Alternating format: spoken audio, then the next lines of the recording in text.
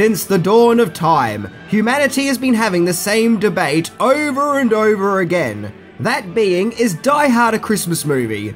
All while completely overlooking Die Hard 2. Just like the original, Die Hard 2 is also set on Christmas Eve, and even ends with the classic Christmas song Let It Snow. In fact, Die Hard 2 is probably even more Christmassy than its predecessor, because it actually features snow along with some winter wonderland scenery. So why is it that we can argue and debate till the cows come home whether or not Die Hard is a Christmas movie, while ignoring its sequel? Well, because, sadly, Die Hard 2 didn't quite have the same effect as its predecessor. Released in 1990, it sees Bruce Willis return as John McClane, as he waits at an airport for his wife to return on an incoming flight. When lo and behold, the airport gets taken over by terrorists, led by the Grim Reaper from Bill and Ted's Bogus Journey, where they shut off the airport's communication with all incoming airplanes, leaving Holly McClane stranded in a plane, in a plot to free an evil drug lord dictator. Oh yes, and in case it wasn't enough like the original, even Walter Peck returns, along with a cameo by Reginald VelJohnson as Sergeant Al Powell. In this sequel, in which the Japanese poster reminds us, this time he has shoes. The gag of Die Hard 2 is how can the same thing happen to the same man all over again? But I think that's kind of the movie's weakness. It's exactly the same movie all over again. It's Die Hard, only it's not set in the Nakatomi Plaza, but this time it's in an airport. Hence, Die Hard 2 often gets overshadowed by its popular predecessor and popular successor, Die Hard with a Vengeance, leaving the otherwise mundane film sandwiched in between two movie classics. But is Die Hard 2 all that bad? Have we been too harsh to it? And could it just be misunderstood? Well, today let's find out as we look into 10 things that you may not know about Die Hard 2. So, let's check it out.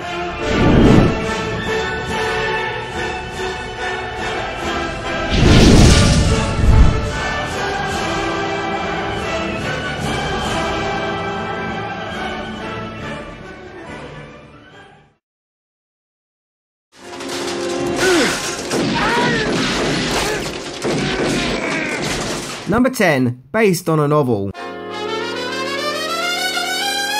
So naturally, given that Die Hard was such a huge hit, it seemed a given that a sequel would ensue to further explore the action-packed adventures of John McClane. And just like the original Die Hard movie, which was based on a book called Nothing Lasts Forever, Die Hard 2 is also based on a book. This time the novel used for the backstory was 58 Minutes, a book written by Walter Wagner. Published in 1987, 1 year before the release of the original Die Hard, like Die Hard 2, it tells the story of a cop caught up in a terrorist siege at an airport, as he waits for a loved one to arrive who is stuck flying overhead with only 58 minutes worth of fuel left, hence the book's title, 58 Minutes. And of course there are some differences between book and movie. For example, in Die Hard 2, the airport is Washington International Airport, and in 58 Minutes it's set in the JFK International New York Airport. And obviously the cop in 58 Minutes isn't John McClane, but a character called Frank Malone.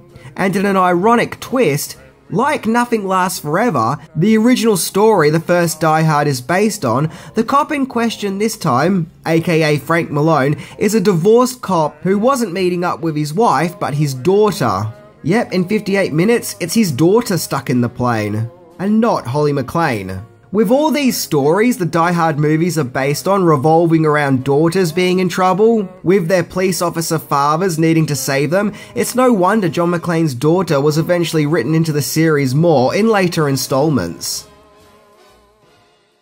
Number 9, overlapping projects. With the original Die Hard director John McTiernan not returning for the sequel, 20th Century Fox and producer Joel Silver had to find a new director to take on the explosive task of bringing Die Hard 2 onto the big screen. And the director they went with was Finnish director Renny Harlin, who was an uprising director at the time, having previously just directed A Nightmare on Elm Street 4, which many consider to be the most ambitious Nightmare on Elm Street movie in terms of special effects and set pieces, which probably got him the job for Die Hard 2. However, by the time Harlin got to work on Die Hard 2, he hadn't quite finished working on his previous project, The Adventures of Ford Fairlane. which itself would go on to become a comedy classic. So in the early days of directing Die Hard 2, Harlin was also editing The Adventures of Ford Fairlane. And what didn't help is that both Die Hard 2 and The Adventures of Ford Fairlane had shortened post-production stages, and both movies were released a month apart from one another, which is proof of how the two projects overlapped. Number 8. Tagline or movie title. Something I've noticed over the years with Die Hard 2 is the ambiguity over the movie's title, as it's often referred to as Die Hard 2, Die Harder. Officially in the movie's intro and production notes, it's simply Die Hard 2. I think the confusion started with the movie's theatrical poster, in which we see the tagline, Die Harder. It's huge and takes up a heap of poster space, and it's the first thing that catches your eye when you see the poster, making the Die Harder sentence be a prominent part of Die Hard 2's marketing. Then when other posters followed it, it appeared that Die Harder wasn't just a tagline but part of the movie's actual title. And the VHS releases don't help either, as some regions titled the movie as Die Hard 2, whereas others clearly called it Die Hard 2 Die Harder. Then, when released on DVD, it was released as Die Hard 2 Die Harder, and then when the special edition DVD came out, it was still Die Hard 2 Die Harder. But when another special edition came out, it went back to being called simply Die Hard 2. But then when the Blu-ray of that very special edition was released, like some kind of sick joke hell-bent on confusing us all, it went back to being called Die Hard 2 Die Harder. Ay, pick a title already, guys. But I find that when you talk to fans, they simply refer to it as Die Hard 2. So what is the movie's title? Is it Die Hard 2 or Die Hard 2 Die Harder? And if it's the latter, could this be a strange case where a movie's tagline actually altered a movie and changed its title? Seriously, people are so hell-bent on having their Is Die Hard a Christmas Movie debate that they have completely overlooked the debate as to what Die Hard 2's real name is. Number 7. John Leguizamo cut to size. So naturally in Die Hard 2 there is a new string of bad guys for McClane to sort out, some of whom are played by famous or would-be famous actors, including Robert Patrick and John Amos. However, one actor who briefly shows up in the movie is John Leguizamo, who was originally set to have a much larger role in the film, but when he arrived on set, upon inspection the film crew felt that he was too short, so his role in the movie was cut down. Leguizamo himself claims that his part was cut down to him just saying one line, and even that itself was dubbed by a voice actor. All systems tap, Colonel. With the brilliant actor really coming up short in the Die Hard franchise, no pun intended. That's silly, because if you see Leguizamo in Spawn or Romeo and Juliet, you'll see he actually makes a brilliant and menacing villain, so it's a shame that they didn't let him flourish in Die Hard 2. Number 6. Set in the same universe as Commando. 1 year before the original Die Hard came out, Lethal Weapon hit theatres, and like Die Hard, it's an action-packed Christmas movie, and both movies were produced by Joel Silver. In fact, I always wanted to believe that the Lethal Weapon and Die Hard movies exist within the same universe. A Silververse, if you will. However, those dreams were sadly dashed in Die Hard 2, when a magazine article about Lethal Weapon could be seen in a sort of blink and you'll miss it Easter egg, suggesting that Lethal Weapon is a movie within Die Hard's universe. However, Lethal Weapon aside, there is in fact evidence to suggest that the Die Hard movies and the 1986 Arnold Schwarzenegger movie Commando have a shared universe, as Die Hard 2's main villain, Drug Lord General Raymond Esperanza, is a dictator from the fictional country of Val Verde, which just so happens to be the same name as the country John Matrix is instructed to kill the president in Commando, where he instead leads a one-man war into killing all the bad guys. In Commando, we learn that Val Verde is an 11-hour flight from LA, and in addition to that, like the first two Die Hard movies, Commando was also produced by Joel Silver and written by Stephen E. D'Souza. And in addition to that, the novelization of Predator explains that the country in which the action is taking place is Val Verde. And once again, Predator was produced by Joel Silver. My fan theory of the Silververse intensifies. Number 5. Video game. Yes, we all know about the DieHard NES game, but DieHard2 also got its very own video game, and no, I don't mean that DieHard trilogy game that ended up being released either. An actual video game solely focusing on the second installment in the DieHard series. And what is weird is that no one ever mentions this game, and probably don't even know about it for that matter, which is a shame as it's a fairly decent video game, and way superior to the original NES efforts. DieHard2 the video game puts the player as John McClane in a first-person shoot-'em-up, where you have to shoot the terrorists at the airport, which is fun enough and gives the game an arcade feel.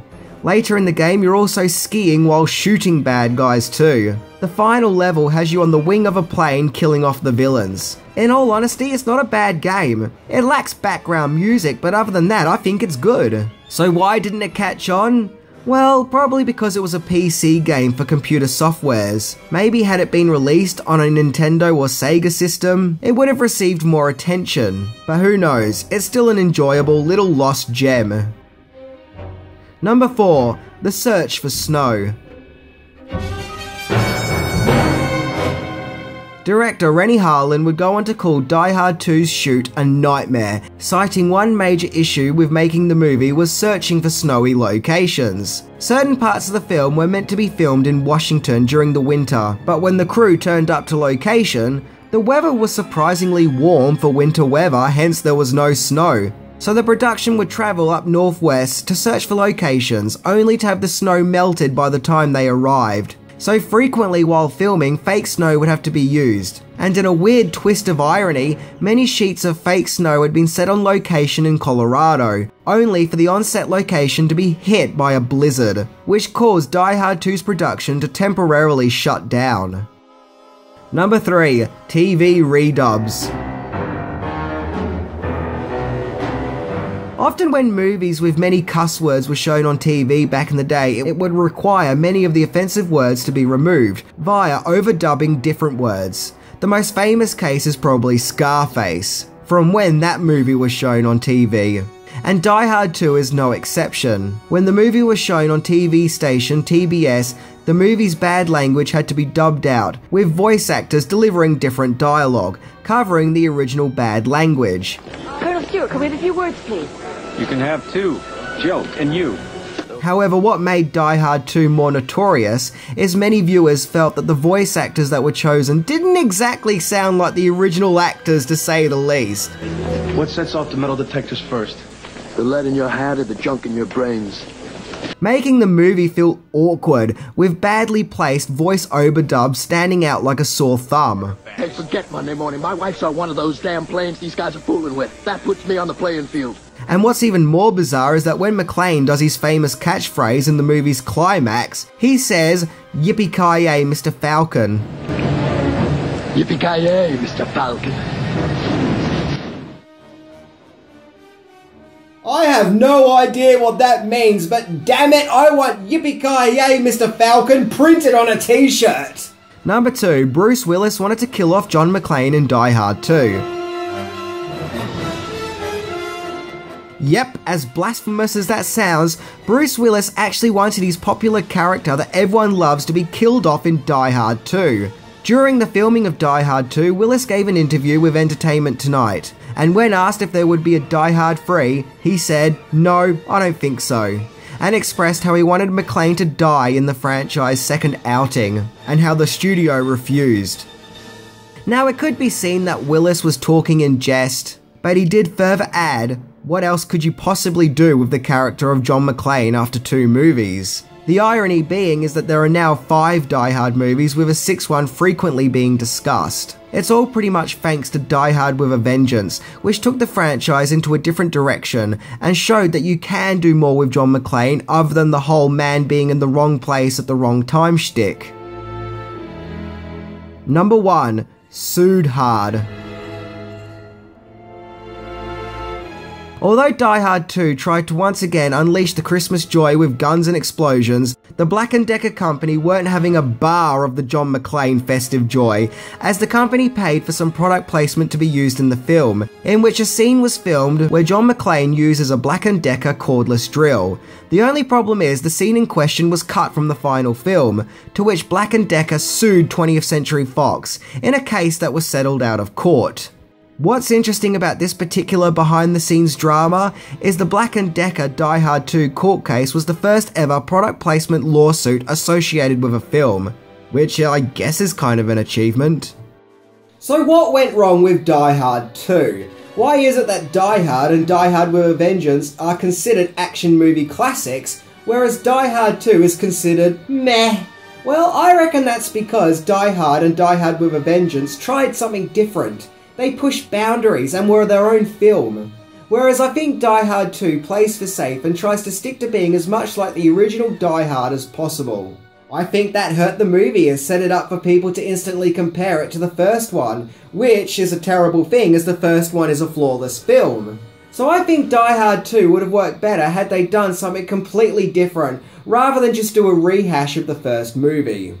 But that said though, it is a fun and enjoyable movie. It's basically Looney Tunes with explosions and gunshots. And just because it's not as good as Die Hard or Die Hard with a Vengeance, it doesn't make it a bad film. So take it for what it is, a light piece of popcorn entertainment. Anyway, I'm Minty, and yippee-ki-yay, Mr. Falcon!